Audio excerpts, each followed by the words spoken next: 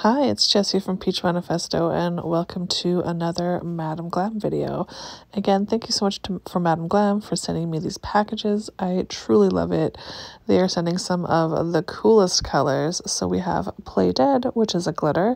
We have Spooky Pants, which is this beautiful orange. And then the purple is called Witch's Night, and the green is called Foggy Night. So let's get into the swatching. These are all done in real time, just to kind of show you how everything applies. And with Play Dead, I did find that it needed 2 coats, but sometimes when you have that little bit of glitter or shimmer, you just need that second coat, and it really just adds to the depth of the sparkle, I find. So I never really mind going in with a second coat when you're going to get that extra kind of bang, and so this is the second coat. Obviously I didn't need to really fuss around with it. It was just a thin extra coat on there, and everything came together. As you can see, any little patchiness was cleared up right away, and that kind of gold shimmer on this purpley burgundy color, stunning.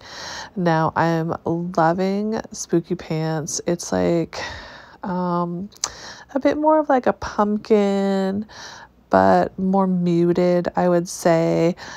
Really pretty. I definitely do not have anything like this in my collection. I have been picking up oranges this year, you guys. I really feel like orange is having a bit of a moment, which is nice because I feel like that kind of mustard yellow really had a moment, and I like that we're kind of leaning into that color palette and going deeper with an orange. Gives me kind of a retro vibe. And this purple, which is Nate, I was like, I have a ton of purples. There's no way that I don't have this color already. And guess what? This color is completely unique to my collection. I was shook. It is such a dark yet bright purple. I feel like that's kind of I'm saying the opposite things, but it's it's deep, but it's such a nice bright purple. It does lean a little bit more towards that bluer purple, but very pretty.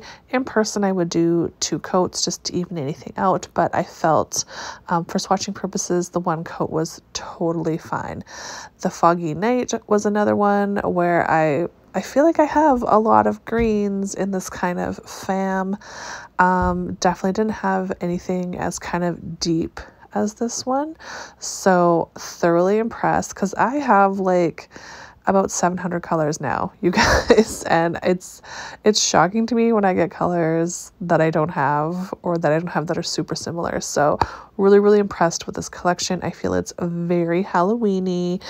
We're definitely getting the fall vibes. Here's some nice close-ups of the collection, and again, great quality polishes. I love them. Thank you so much for watching. Please like and subscribe, and we will see you all later. Bye-bye.